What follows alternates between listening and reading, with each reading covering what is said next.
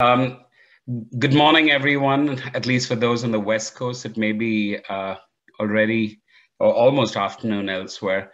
But thank you so much to the organizers for inviting me.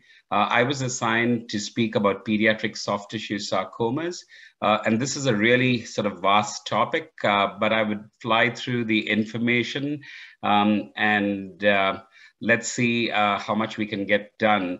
Um, I'm going to speak mainly about rhabdomyosarcoma, the clinical approach and standard treatments, and ongoing frontline and upcoming frontline clinical trials. The remaining group of sarcomas in soft tissue sarcomas in children are called non-rhabdomyosarcoma soft tissue sarcomas. And I'll focus on a couple of recently completed frontline trials conducted in pediatrics and share a couple of patient stories on molecular targeted treatments in this subgroup of patients.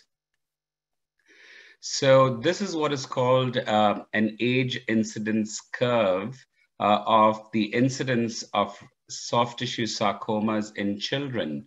And in this line, the black line represents, the all soft tissue sarcomas, the blue line, rhabdomyosarcoma, and the red line, non-rhabdomyosarcoma soft tissue sarcomas. And on the x-axis, you can see the age, and on the y-axis, the percentage. And you can see that there is a peak of the non-rhabdo soft tissue sarcomas in infancy, and then their incidence is fairly low in the first decade of life, and then it slowly begins to climb and continue to climb after and beyond age 20, where these sarcomas become the most common soft tissue sarcomas in adults. On the other hand, the blue line, actually, the first peak is in the first decade of life, when rhabdomyosarcoma is actually most common in young school-age children. And then the incidence drops dramatically till at the middle school level, and then slowly rises again in the teenage and young adult years, adolescent years. And then it drops off dramatically, where rhabdomyosarcoma is a very rare sarcoma in adults. Rhabdomyosarcoma can present usually as a lump or a mass somewhere with or without pain, and then can affect organ function. It can spread mainly to the lymph nodes. It can also spread through the blood, and the most common areas where it usually spreads to are usually to the lung, bone, and bone marrow, and rarely to other organs like the liver. When tumors occur in the parameningeal region or in the head and neck, it can extend into the central nervous system, where it can affect cranial nerves, cause erosion of the base of the skull, and can extend and grow directly into the area which contains the brain. And that's called intracranial extension. Rhabdomyosarcoma can occur anywhere in the body. And here is a picture of patients of mine over the years. You can see a tumor in the eye or orbit over here, a tumor filling up the nasal passages over here, a very subtle tumor on the hand of a child over here. It can occur in the vagina, where it's called sarcoma botryoides, and it looks like a grape over there. You can have a paratesticular tumor. This is a newborn baby who had a big lump on the scalp, and that's also a rhabdomyosarcoma. And you can see a child here where the tumor has spread to the skin, and you have these little lumps around over here. There's a child here with a cheek tumor. This is what the cancer looks like in the bone marrow. And when it spreads into the lungs, you can see these large nodules over here. There's a tumor here which is actually filling up the pelvis of a particular patient. And here another tumor arising in the bladder, which looks like this coil sitting within the bladder.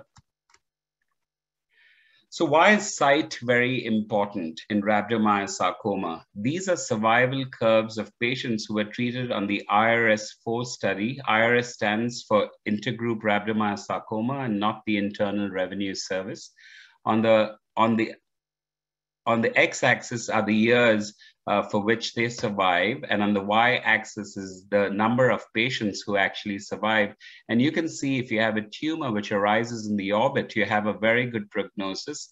Next, if you have a genitourinary tumor that does not arise in the bladder and prostate, you have the next best prognosis, followed by any tumor which arises in the head and neck, provided it doesn't touch the base of skull when it's called a parameningeal tumor. Tumors that then arise in the bladder prostate region or in any of the extremities or the parameningeal region or other sites generally do less well. So that's why the site of the tumor is very important, and it's included in staging. So rhabdomyosarcoma has a very complicated staging, but it really distills down to these points. If you have a tumor which arises in a favorable site or a site where it's easy to be cured, and those are the orbit, head and neck, as well as the genitourinary system, which is not bladder and prostate, then that tumor stage 1. If a tumor has spread to other organs in the body, then it's automatically stage 4. The next important thing is to think about how big the tumor is when it's first diagnosed. If it's less than 5 centimeters and the lymph nodes are not involved, then it's a stage 2 tumor. But if it is of any size with lymph node involvement or any tumor which is larger than 5 centimeters, then it's considered stage 3. And why is staging important? Because as you can see from these survival curves, patients with stage 1 tumors represented by the pink line have the very best prognosis, with approximately 85 to 90% of these patients being not having a relapse, followed by stage 2 tumors represented by the red line, and then stage 3 tumors having a more intermediate prognosis, while stage 4 tumors represented by the green line have the worst prognosis of patients. So the next thing which is important is called grouping, and this depends on how the surgeon approaches the tumor when they are first diagnosed. And a group 1 tumor is when the surgeon has taken out the tumor completely and the pathologist confirms it. Group 2 is when the surgeon says that he's taken out the tumor completely, but the pathologist says, no, under the microscope, I think you've left something behind. Stage 3 is when biopsy only is done, and group 4 is when the tumor has spread to other organs. So again, why is grouping important? It is important for the same reason staging is important. As you can see, group 1 tumors do really the very, very best, while group 4 tumors continue to do poorly. The next important thing to consider is the histology of what is seen under the microscope for rhabdomyosarcoma. There are two main types of rhabdomyosarcoma. One is called embryonal and the other is called alveolar. And so embryonal tumors are those, and in pediatrics, it falls into a group of small round blue cell tumors, and it represents about 70% of the cases. And these cells begin to look like immature muscle cells, and that's where myo comes in rhabdomyosarcoma. And when they do special staining, these cells over here stain for what are called muscle markers like MyoD and myogenin and desmin. The other type of rhabdomyosarcoma really looks like nests of cells, and it begins to look like what the normal lung looks like sometimes. And that's why it's called alveolar rhabdomyosarcoma. And these tumors also express muscle markers, but they're characterized by a very specific gene fusion, which represents most of these patients. And these tumors tend to be more aggressive than the embryonal tumors and tend to carry a poorer prognosis. And we'll speak a little bit more about that later. So these survival figures show you the importance of histology in determining how a patient's going to do. So if you have embryonal spindle or botryoid histology, you actually have the best outcome. And then if you have alveolar rhabdomyosarcoma, then your then the prognosis is not as good and it's more moderate. And these are for patients without a metastatic disease. So between 2003 and 2015, the Children's Oncology Group, which is the largest clinical trials group in the world and conducts clinical trials in children with cancer, children, adolescents, and young adults with cancer, came up with this risk stratification, which takes into consideration stage, group, and histology. And the whole role of this classification is to assign a risk to the patient so we know how best to treat these patients. So patients who have low risk rhabdomyosarcoma are usually treated with milder chemotherapy and for a shorter period of time. And they have an excellent prognosis. Usually more than 90% of these patients are cured. Then you have the majority of rhabdomyosarcoma patients, which fall in the intermediate group. And these are tumors which are primarily biopsied only and haven't spread, or any patient with an alveolar histology tumor. Those patients are actually treated with aggressive chemotherapy and usually have intermediate prognosis where between 60 and 70% of these patients can expect to be cured. And then the last group of patients are high-risk patients, and those are patients who have stage 4 disease and who are over the age of 10 usually, or if they are younger than the age of 10 and they have multiple organs which are involved with rhabdomyosarcoma, and these patients basically are given almost every active drug in the disease, and they still continue to not have a good prognosis. So as you can see, why is risk important? Because again, represented by the pink line is the good risk or the low risk patients. Then represented by the blue line over here are the intermediate risk patients. And by the green line, the high-risk patients. And you can see that for high-risk patients, their chances of long-term survival is still less than 30%. So the alveolar tumors, the majority of them are represented by a specific chromosomal translocation, which is usually a translocation between the second chromosome and a piece of the second chromosome and a piece of the 13th chromosome, where they are sort of broken apart and then they're actually fused. And this fusion, when it's actually seen in a tumor with muscle markers, confirms the diagnosis of what we call now a fusion-positive rhabdomyosarcoma. And this is really two genes, different genes, the PAX3 gene, which fuses with the FOXO1 gene. And so the FOXO1 fusion is constant, but sometimes you can have a different PAX gene which fuses in with with FOXO1 in fusion-positive rhabdomyosarcoma.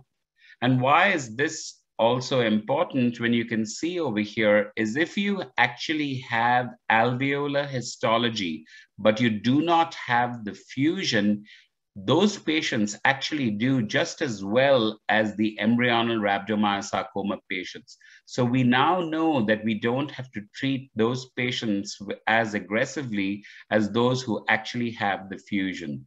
And when you actually see the fusion positive patients, all of them are alveolar histology.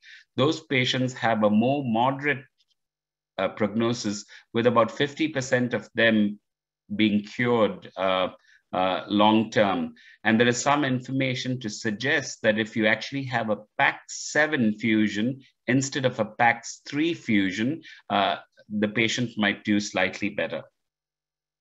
And so now the new classification, risk stratification for Children's Oncology Group patients includes the fusion status of the patient. So if you're diagnosed with rhabdomyosarcoma, fusion testing must be done because that determines which group you're actually going to be in. And so you cannot be a low-risk patient if you have a fusion positive disease. So all low-risk patients must be fusion negative. And then for stage 4 patients, those who are less than 10 years of age, if they are fusion negative, they actually do quite well, and over 50% of them survive. And so we have moved them into what we call the intermediate risk group. And there's an open clinical trial which is ongoing right now for them. And then for the high risk group, any patient who is fusion positive who has stage 4 disease or metastatic disease, and any patient who's over the age of 10, if you have fusion negative disease and it has spread, then you're considered high risk. So moving forward to the treatment of rhabdomyosarcoma, it's mainly a combination of surgery, radiation, and chemotherapy. And with this multi-modality approach, the survival of patients has improved from less than 10% to over 70% at this time. The main goal of surgery is to excise the primary tumor right in the beginning, if it is possible, without causing major functional or cosmetic deficits. And this is very challenging in rhabdomyosarcoma. As you can see from those pictures of my patients, it's really hard to take out a big tumor on the cheek of a patient, because that would cause a severe cosmetic defect. Or if a tumor is in an extremity and the only way it would come out is with an amputation. So we don't encourage that. But if a tumor, like for example, a tumor in a testicle in the paratesticular region, or a small tumor in the neck, those tumors could be taken out right in the beginning. And in those cases, it really should be done. Sometimes the diagnosis is made out in a community hospital where there is a little lump, and the surgeon thinks it's a benign tumor or doesn't know what it is and takes it out and doesn't plan on doing a cancer surgery. So when they're sent into a sarcoma center or a tertiary care center, the most important thing we look to see, is it possible to do another surgery to make sure that the tumor is taken out completely? And then in special sites, like if a tumor occurs in one of the limbs or in the paratesticular region, then we sample the lymph nodes, because there is a higher incidence of having lymph node metastases in these patients. And sometimes that lymph node metastases cannot be picked up on scans and can only be picked up in pathology. And then the last role of surgery is usually when after you've shrunk the tumor down with chemotherapy, before the patient gets radiation therapy, is there an opportunity to go in and do a surgery at that time, now that the tumor is smaller? Radiation is also very effective in rhabdomyosarcoma. And in the studies which were done in the 1990s, there was about a 50% relapse rate with radiation therapy in the tumors in the local area. Another 17% occurred in the distant, in the lymph nodes, and then about a third of the patients relapsed far away. So presently, patients with group 1 tumors, those are tumors which are resected completely and which are fusion negative or have embryonal histology, they do not receive radiation therapy. So radiation therapy is usually given anywhere between 3 and 18 weeks, but we have tried to standardize it to around 12 or 13 weeks right now. And for special sites, depending on the symptoms of the patients, we can either delay radiation therapy, like in the case of vaginal primaries, or sometimes give it earlier in parameningeal primaries. The treatment is determined by the size of the tumor, and the dose is anywhere between 3600 centigrade to 50.4 centigrade. But on a present clinical trial, we are investigating giving larger tumors a higher dose of radiation, up to almost 6,000 centigrade. And why is radiation therapy very important? When you can see over here that when radiation is given to each of the tumors, this is the controlled rate of the tumor at the site. And you can see that it's really quite effective, with 96% of patients controlled if you have an extremity tumor, 95% if you have an orbital tumor, 90% if you have a tumor arising in the bladder and prostate, and so on. So what is the role of chemotherapy? The role of chemotherapy is local and systemic tumor control. It's usually given with multiple agents. We don't treat with a single agent. The standard in North America is vincristine, dactinomycin, and cyclophosphamide, and that has remained true for over 30 years. There are other drugs which actually work, including irinotecan, topotecan, doxorubicin, etoposide, and ifosfamide. So these are the survivals of the most recent completed clinical trial where patients were treated with vincristine and actinomycin and cyclophosphamide with a lower dose of cyclophosphamide and a shorter duration of therapy. And you can see over here that 88% of patients did not relapse and over 98% of patients with low risk disease are cured. Then when you look at patients in low-risk patients who actually had tumor left behind or spread to the lymph nodes, this treatment with lower doses of cyclophosphamide did not work as well in preventing relapse. On the previous study, when we gave them higher doses of cyclophosphamide, these patients actually did a lot better. But however, it didn't change the survival, which meant that if they relapsed, you had a higher chance of curing them, which was good. But of course, the cost of curing them was much higher because of all the treatment which they had to receive. So now this group of patients has been moved into the intermediate risk so that they can get more intense therapy. This is the last completed trial for intermediate risk rhabdomyosarcoma, where patients were randomized to receive VAC only with a lower dose of cyclophosphamide versus VAC together with vincristine and irinotecan, and there was no difference between the two arms of therapy. And so therefore, in the presently running intermediate trial, VAC-VI is being investigated as the standard arm because to decrease the risk of exposure to cyclophosphamide in patients. But when you look at high-risk patients, even though we gave them every single active drug in rhabdomyosarcoma and added either a new drug called temozolomide or an antibody against IGFR. So it was a targeted therapy for these patients where Dr. Hellman had done a lot of very, very good preclinical work to show the importance of this pathway in rhabdomyosarcoma. Unfortunately, the addition of that antibody as well as the new drug really didn't help these patients much, and they continued to do quite poorly despite getting every active treatment. So we really need new or different approaches to these patients, to help these patients.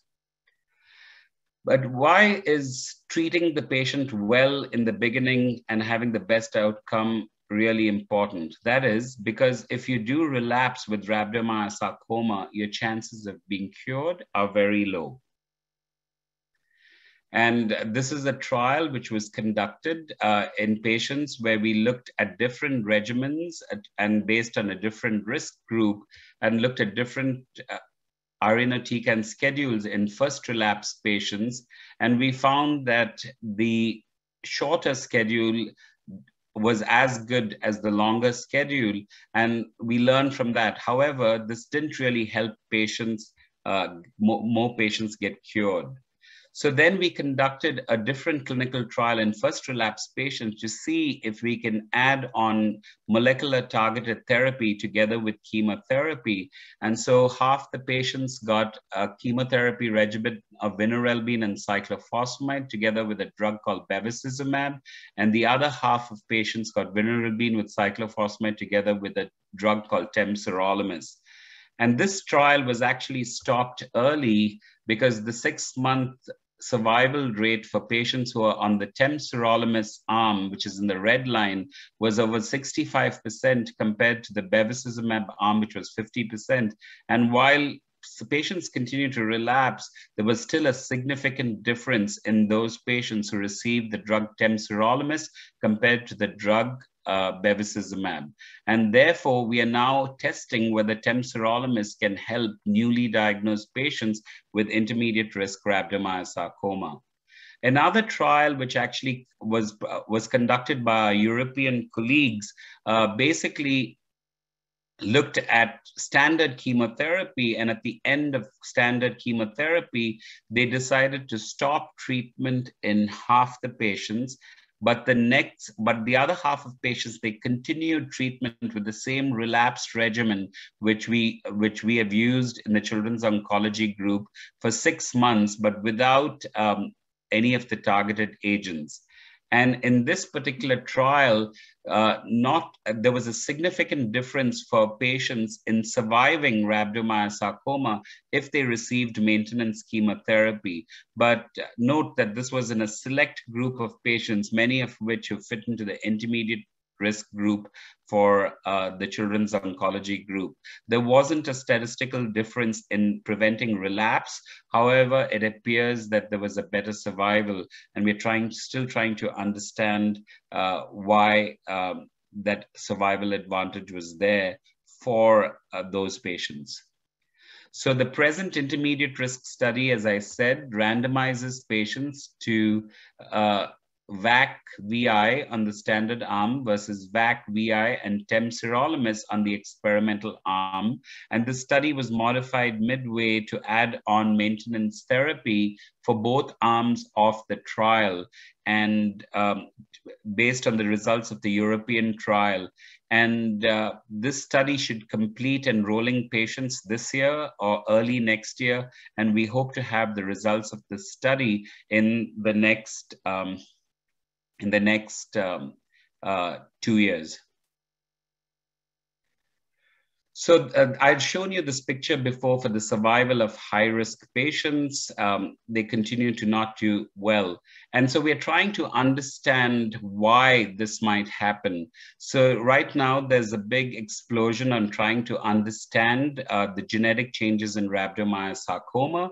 And you can see over here that patients who have a mutation called MyoD1, those patients actually do quite poorly compared to those patients who don't have a MyoD1 mutation. Then if you have a P53 mutation, then you also do less well than if you don't have a P53 mutation in these patients, but it's not as dismal as a MyoD1 progression. And when you look at different groups based on the risk, so if you include TP53 with risk stratification, the patients separate out even more. There is another gene which is called MYC-N, which is important in another childhood cancer called neuroblastoma, and it appears to carry a prognostic significance also in rhabdomyosarcoma, and similarly a drug, CDK4, where amplification of both these two genes in patients with rhabdomyosarcoma carry a poorer prognosis than those patients who don't have amplification of these genes. And this information is actually now being used in our low-risk patients to see if we can weed out those who would technically relapse and therefore improve the survival of patients who don't have these mutations.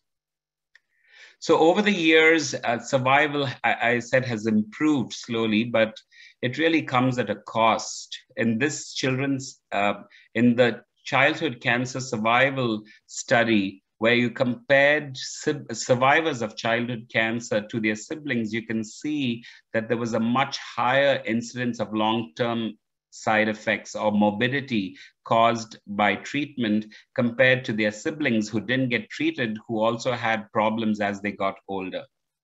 And when you look for soft tissue sarcoma, there's a change over here. You can see that it's particularly predominant in patients with soft tissue sarcoma compared to health conditions in their siblings. And so, the problems are really due to where the tumor is located. If you're very young when you got treatment, and then the more intense treatment is for rhabdomyosarcoma. And so we're trying to limit radiation dose and field. There are novel surgical approaches being investigated, and we are trying to decrease the doses of chemotherapy in some patients where we think it's actually safe to do so, so that if you do survive rhabdomyosarcoma, you're not burdened with a lot of late effects. So moving quickly to non-rhabdo soft tissue sarcomas, our approach in these particular patients is very similar to how medical oncologists approach adults with with soft tissue sarcoma. And you can see there is a big difference in a large number of different cancers which fall into this group, and they're all called sarcoma. And so it's really important to actually know what type of sarcoma you actually have and what your treatment approach is going to be. So the Children's Oncology Group ran a study called ARST-0332, which was conducted by Dr. Spunt as the lead investigator. And these results were published last year in the Lancet Oncology Journal, where patients, depending on the size of the tumor or whether you had metastatic disease or not, were offered either observation alone after surgery or surgery and radiation alone for smaller tumors and those which are low grade, which could be completely excised, while those who could not be removed surgically or were high grade and those who were metastatic also got chemotherapy. And when you look in this, the stratification actually worked. So the low risk patients who did not get any treatment had an excellent survival, other than surgery. The other patients who had disease which hadn't spread to the lymph nodes or hadn't spread to other organs actually had an intermediate survival as predicted. And those who had metastatic disease or the tumor couldn't be removed completely had a poorer survival. There was a second follow-up study to see if we could add a drug called pazopanib to chemotherapy to see if more tumor was killed by adding pazopanib. And this was also published in Lancet Oncology late last year and was led by Dr. Weiss. In this group of patients, those who received pazopanib and those who did not receive pazopanib, and they also received chemotherapy on both arms. And when you look at this particular trial, those patients who got pazopanib on regimen A actually had more than 90% of their tumor dead. There were higher number of patients in that group compared to those who had less than 90% of their tumor bed. We are waiting to see if this finding translated to better survival in patients. So many of these tumors, I will be done in another 3 or 4 minutes. Many of these tumors have many genetic findings, and this is a very busy slide to tell you that each of the different types of sarcomas, which you see and just call soft tissue sarcoma, are really different entities. And depending on the tumor, there are different pathways and different drugs which could actually benefit some of these patients. And so I want to give you a story about how a very specific drug for a particular sarcoma could actually benefit a patient. So larotrectinib is a first-in-class drug which inhibits the TRK fusion gene. And there are 3 different TRK fusions, TRK-A, TRK-B, and TRK-C. And this drug works very specifically. As you can see over here, it only affects one little pathway. And this can occur in children in many, many different areas, but the most common one is an infantile fibrous sarcoma, where most patients have this fusion. And you have a very large tumor here on a little baby's or infant's leg. Now, the only thing which we could have done for this was given this patient some chemotherapy, and this patient would likely need to have an amputation.